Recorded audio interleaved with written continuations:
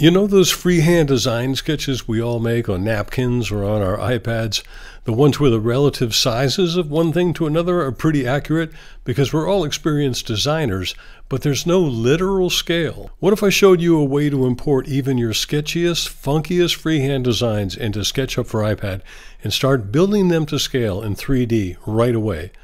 Before we dive in, grab your iPad, download the free file I made for this video in the link below, and get ready to learn how to turn your freehand napkin sketches with no scale into 3D models with one simple trick. For this lesson, I will be importing and scaling a plan for a small sustainable cabin I created in Procreate. But I could just as easily use this plan for a small house created in Morpholio Trace. The source of the 2D plan doesn't matter. But I love that we can develop a design from sketch to 3D model without ever leaving the iPad, now that SketchUp for iPad is a reality. I'm going to duplicate the sketch first just to be safe, and so I don't damage the original, and then I can make any alterations I need to the duplicate. If I already have an overall dimension in mind, I can just go ahead and share this document, exporting it as a JPEG, then sharing it to my Photos library, or saving it to my iCloud drive. But in many cases, I haven't thought through the dimensions yet and need to add a few before I send it over to SketchUp. Now I could take the time to annotate them by hand, but I can also just import one of my scale rulers and stretch it out until it matches some dimension I have in mind. This has the advantage, as you'll see later on, of providing very clear markings I can refer to when deciding where to place my guides in SketchUp, as opposed to trying to choose where to place my guides amongst a tangle of out-of-focused freehand lines. Because this is early concept design, let's not forget that if I'm off by a few feet, it just won't matter. But at least this will get me started. I only need to provide the ruler in the X or the Y axis, but in some cases it's not a bad idea to duplicate the scale, turn it 90 degrees, and align it with the other axis of the sketch. This will make it just that much easier when I'm stretching my guidelines and creating my walls in SketchUp. And when I'm done, I go back to the Actions menu, tap the Share button, and save the file to iCloud Drive just like we did before. The process is pretty much the same in Morpholio Trace with its built-in scale rulers, but here I will make a screenshot with a ruler present, so I can use that as a reference in SketchUp. And obviously there's no need to import a ruler the way I do in Procreate. Once the screenshot is recorded, I export that to iCloud Drive the same way I did the 2D Procreate plan. With the 2D plan exported and waiting for us, now let's open SketchUp for iPad and go to the home screen. Tap the little arrow next to the Create New button to set your dimensions, and choose architectural feet in inches or the metric equivalent if you're in a metric region. Next, tap the Create New button.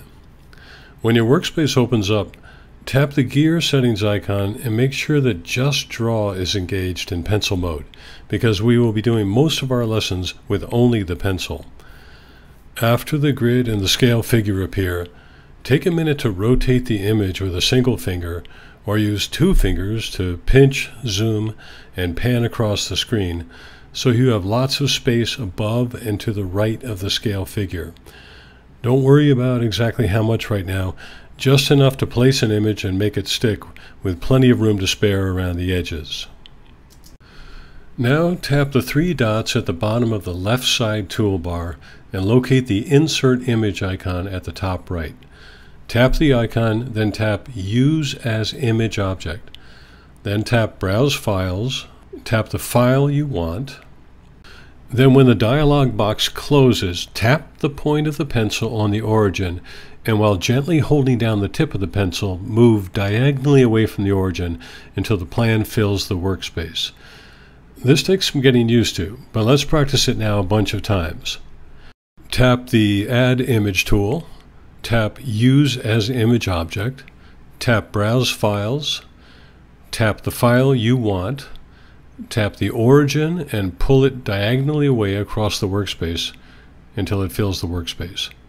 When the image is large enough, and remember it doesn't have to be anywhere near the actual scale yet, lift the pencil and your image will be successfully inserted into SketchUp. Before we scale up the plan, let's look at some other ways to navigate around. In the three-dot menu, go to the Orbit tool, and notice that you can rotate with only your pencil. Now try the Pan tool, and the same thing. No fingers needed. Now you can just do it all with the pencil. Finally, let's try the Magnifying Glass tool, the Zoom tool. And this one is great. You just go up or down on the screen.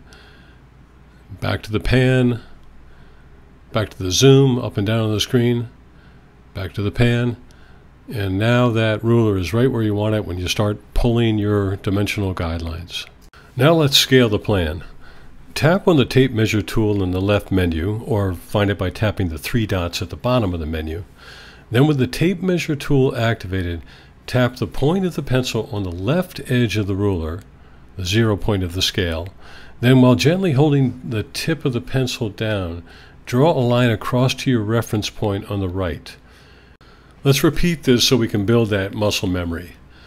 Just start by tapping as close to a reference point as you can on the left, in this case my 0 point on my ruler. Then stretch it across to some other known point, in this case 44 feet, and release. Now I'm not scaling up the plan yet, I'm just practicing pulling this ruler across from one known point to another. Now let's do it for keeps. I'm just going to stretch this out a little bit so you can see as clearly as possible. I don't need this length dialog box at the moment, but I'm going to go from 0 to 44 with my tape measure. So let's make it active.